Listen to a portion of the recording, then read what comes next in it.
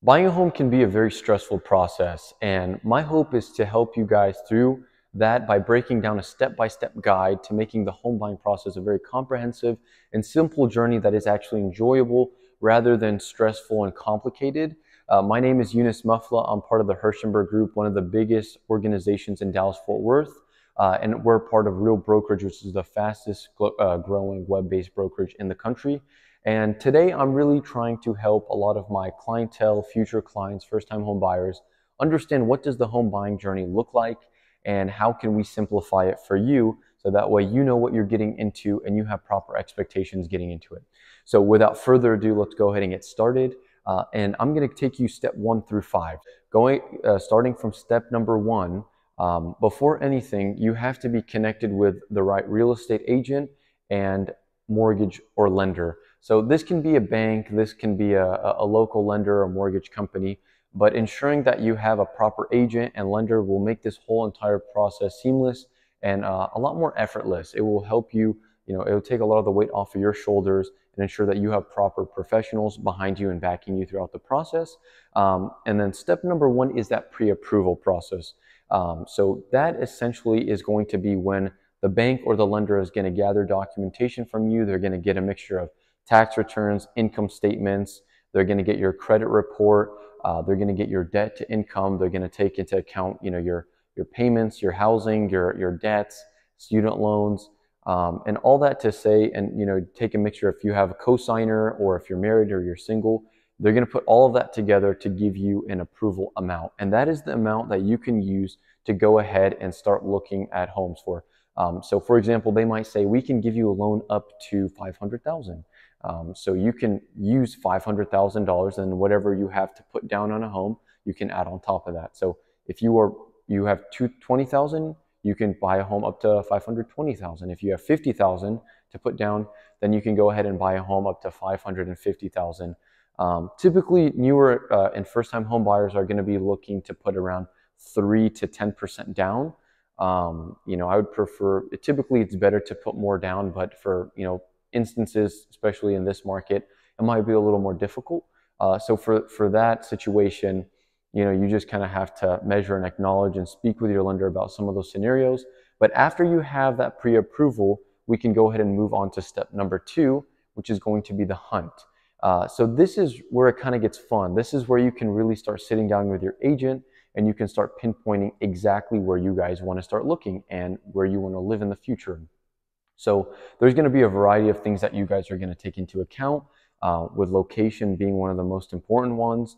Of course, prices, based off of the pre-approval you just got, you're going to have to filter by price, zip codes maybe, and then of course school districts. If you have kiddos that you want to be within a certain ISD, you're going to have to start filtering based on those criteria. And then of course your size, your amenities, your features, your preferences when it comes to exterior, interior.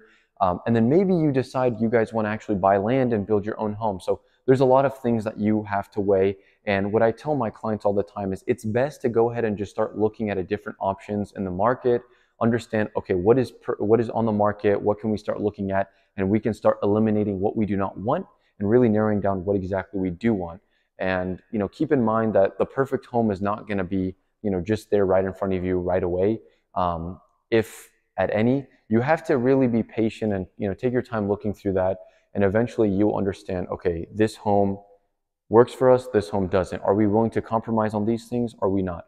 And with the help of your agent and the professionals on your team, you eventually will find that right home for you, whether it's a forever home or not.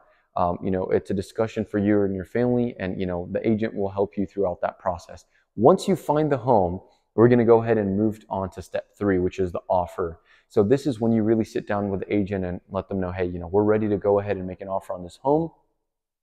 Now the agent will go ahead and start running their comps on the home. So that's a comparative market analysis, or a CMA. So essentially they're going to take the data from the neighborhoods around it, and they're going to compare the pricing to that home that you want to make an offer on to help you understand what is a fair offer on this home. So that way you're not overpaying for it, and the seller is not getting too much under market value. But our job as a buyer's agent is to get you guys the best deal possible. So if we can get it under market value, we are going to do it. So we're going to build rapport with the listing agent to ensure that we know exactly what the seller is looking for. And then we're going to put an offer together based off of the price point on the home, how much you guys want to put down on the home, and then we have an option period. So we have to exactly understand how long are we going to go into the contract with an option period, and that is essentially the time frame you have to do your due diligence on the home, get your inspections, have your family members look at it and really make up your mind. And there's going to be a small option fee associated with that. So typically we'll do a 7-day option period with $200 to $500 option fee. And if you pull out of the contract, you go ahead and give that up to the seller. And then there's something called earnest money. So your earnest money is that good faith deposit that you will put with the third party, which is the title company, and they will hold your option money and your earnest money. Earnest money is typically going to be about 1% of the purchase price. So if it's a $300,000 home, it's going to be about a $3,000 earnest money deposit. And then we're going to have our typical closing timeline, which is typically 30 to 45 days. So as you go through the contract, if you guys can come to an agreement, you'll go ahead and execute a contract and enter the contract.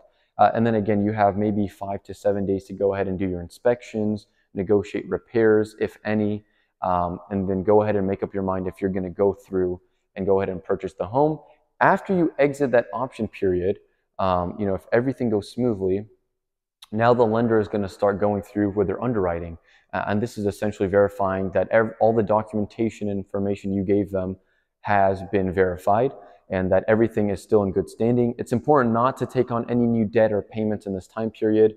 It is very crucial not to do that. And they're going to go ahead and order the appraisal as well. So the lender will go ahead and assess the value of the home on their own as well. So there's a lot of moving parts whenever you're under contract, and that's why it's so important to have a good lender and good agent on your side to really help you kind of understand what's going on. And a lot of this is really not going to be stressful when you're in the process because there's a lot of different teams carrying on. And while this is going on, the title company, so another third party, is going to be doing the title work to ensure that the title is clear and getting ready for that closing. So as I said, so step 3 is the offer, and then step 4 is the under contract part of it. As I said, the step 4 really covers the under contract part of it with inspections, negotiating repairs, if any, getting the appraisals done, making sure you're getting the underwriting and all your documentation is. And it's your responsibility to be in communication with the lender and agent to make sure that you are not missing anything. It just helps everything move along a lot more seamlessly. And then, of course, if the appraisal comes back well, you are pretty close to the end, and we're getting very close to closing on the home. So the 5th step and the final step of this whole entire process is going to be the close. So before you do a closing, you'll typically have a final walkthrough, within the week before of closing. And that is for you and your family really just to walk through the home one last time, make sure everything looks good. And as you remembered it from the previous time you saw it, make sure everything is good to go before you go ahead and finalize this purchase.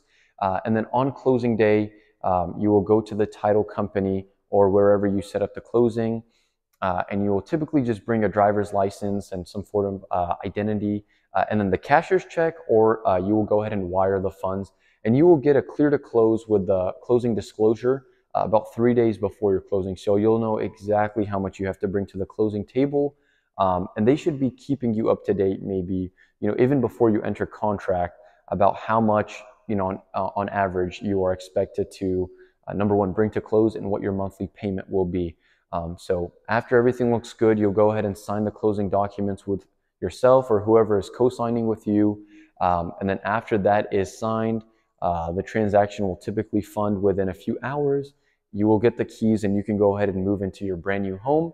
And the cool thing about this is your monthly payment won't actually start until the following month after you close. So if you close on a home July 15th, you will not start paying on the home until September 1st. So they give you like a month and whatever, as a buffer, which is nice, for the homeowners to kind of get settled into the home and not be stressed out right away. And then it's important to set up utilities right away to make sure you have water, cooling, you have electricity and that sort of thing. And just some tips, again, just to, kind of help you guys with some little nuggets along the way. Again, make sure you get a good realtor and a good lender. It will just make your life so much easier whenever you're going through this process. And then another tip, again, whenever you are going through the financing phase, if you're getting an approval and things like that, ensure you don't make any big financial decisions in that meantime, because that can really sway and influence the approval amount. And it can really harm you, and I've seen it, and it's not a fun thing to deal with. So avoid any sort of debts or big payments or expenditures. Just try to, be a little bit smarter with your budgeting during those few weeks or month or two, and it will go a long way. And then after you close, you can go ahead and buy that new car or go ahead and do whatever you would like. But it's just important to be cautious during that period. And then another tip is, if you go ahead and make, one extra payment a quarter or even one extra payment a year onto your mortgage, and you pay it towards the principal, you will actually knock down, the loan term. If you do a 30-year fixed mortgage, you will knock that down a few years, and you will actually build up a lot more equity in the long run. So if you can afford to pay down the loan a little bit early, most of the time it will go a long way, and it will help you out a lot. And remember, buying a home is a very, very important decision. It can be a very fun process. You just have to be responsible about it. Understand, if it makes sense for you or if it does not. And at the end of the day, real estate in America has been one of the greatest wealth building tools for, almost everybody. Almost everybody has benefited from owning a home and home ownership. So, this could be your chance and your opportunity to go ahead and do that for yourself and for your family. So if you have any questions, leave them down below. I hope I answered all of them in the video, and I hope that gave you a good idea of what the home buying process would look like. Again, this is a very kind of step-by-step process. It kind of covers all the little steps in between, but it's not to say other things cannot pop up along the way. So it's important to have a professional that's seen a lot of the things within a transaction, so that way if anything comes up, they know how to handle it and make sure it does not affect you guys. So again, I appreciate you guys. I appreciate your time. My name is Younes Mufleh, and I'll see you guys next time.